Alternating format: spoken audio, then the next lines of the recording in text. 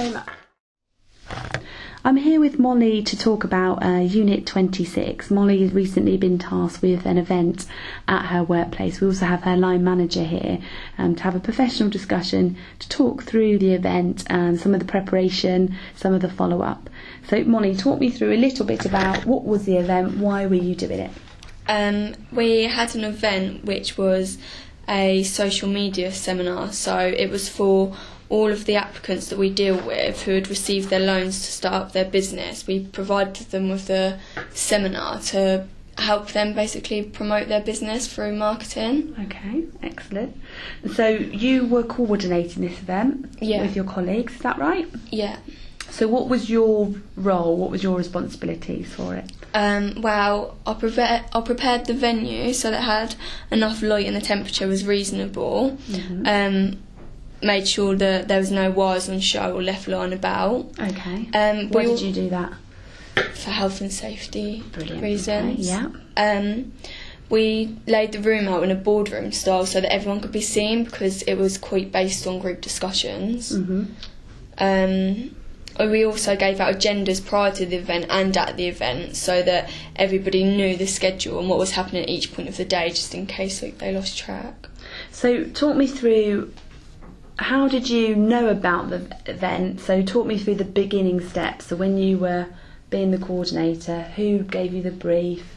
What were the next steps? What did you get prepared ready? My line manager gave me the brief, and then I created the invite. Brilliant. Okay, what did you create that in? Publisher. Okay, yeah, excellent. Okay, good. And then we sent this as an email out to all of the delegates invited. Okay, how did you do that? I did it separately. Okay. Because we wanted to make it personal with each person's name instead of dear applicant. Lovely, okay, so you did that in Outlook? Yeah. Okay, brilliant, yeah. Okay, and then once you sent the invites out, what was the next sort of responsibility that you had, next job? After that, we made the agenda, which was, well, it was already on the invite, but we made an official one for when they came. And then we waited for responses, and I've got folders on my Outlook where I put the responses in. Yeah, okay. And then I added them to the attendee list. And then just before the event, I sent them an email with a map on, so they knew how to get here and where to park and things like that. Excellent, okay. And so you set all the event up, you just talked about, so you did that in a boardroom style so they could talk. And then what happened on the day? Talk me through how it went.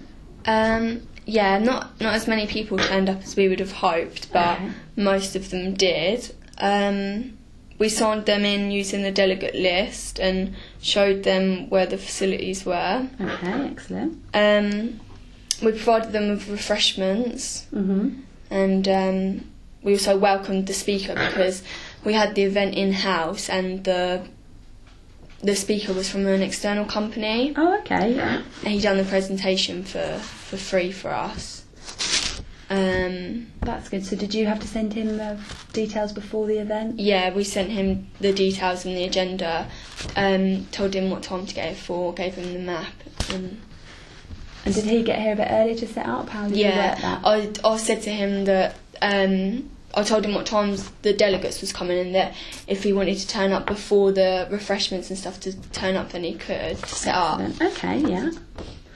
And then who else was here on the day then? So who else was working with you in terms of staff and things? My line manager was, and also the senior manager done an introduction. Okay, yeah. And told him where the fire exits and stuff were, and then we also had our business mentors. They came in so that if any of the delegates had any questions, they could speak to one of the mentors. Brilliant, okay. And any problems? You said there wasn't so many people, which is sometimes a common thing with events. Yeah. Anything else on the day you sort of learned? You thought, oh, didn't think of that, or? Well, luckily we've got our own projector here, and the speaker, his one wasn't working, so we had to get our IT manager to set that up for him. Excellent, okay. So did you go and ask him and explain? Was it all a bit frantic? Yeah, at first, but that's why it was good that he turned up early, because... Perfect planning, excellent, okay. And so then once the event had finished, what was the kind of things then that you had to do, and talk me through, remember what you did? Well, first of all, we put the room back to how it was, because we had it in next door with the chamber, and they had set up for an event in the afternoon, not knowing that we had one in the morning. Okay. So we had to take all their stuff out and then put it back. Right, okay. And then I sent follow-up emails and sent an email to Andy, who was the speaker. Brilliant. Thanking him. Okay, yeah. So all in all, how did you find it? It's your first event, is that right? Yeah. And what did you think? What did you find on the day? Yeah, it was okay. I'm glad that for my first event there wasn't so many people. Yeah. And that it was in the house, because I knew where everything was, and I'd planned it. So. And did the day go quicker than you thought it would? Yeah. It was running over slightly, because where there was so much discussion, it was hard to get it through quickly. Yeah. But you enjoyed it? Something you'd like to do again? Yeah. Good. And what would you think now, having done the event, the before, the on the day, what do you think for the next event? Would there be any changes, any little things that you thought about? Did you talk to anyone about anything differently you might think of? Yeah, we thought that we'd give it more time, because we didn't start planning the event until a month before. Okay. So we think that if we had planned it a bit earlier, then more people possibly would have come. Mm-hmm. And the way we invite people, we'd probably do different. We'd said that we'd do it as an online thing, so that they could register for the event. Mm-hmm. That's good, isn't it? That's good. That's key points to take away, isn't it? Yeah. What do you think worked really well? What do you think on the day? That went well. They really took the presentation well. They was all really interested in it. They was all really engaged. No one was really just sat there. They was all asking questions, and I think they took a lot away from it, because most of them didn't really know a lot about social media. Right, so. Okay, that's good. Excellent, okay. So let's have a little chat to your line manager in terms of, how Molly got on, and, from your sort of witness, really, watching her. How did, talk me through that. I was very impressed throughout all the different stages, from the initial sending out the invitations, keeping on top and logging all of the responses, both for delegates that had booked on and then perhaps had cancelled. Molly was always keeping up to date with the exact picture. In fact, the senior manager would often come in the morning and ask, and you would know instantly how many people were booked on at any one time and who was who. So you paid a lot of attention to detail. Spent a lot of time creating a nice invitation and being quite creative with the design of it as well, which I was quite impressed with. And then through to the running of the day, yes, it did run very smoothly, and there were lots of little hiccups, overrunning, but the hiccup with the speaker and the IT is always scary when IT equipment doesn't work and you don't understand it, and then trying to keep everyone where they should be on time.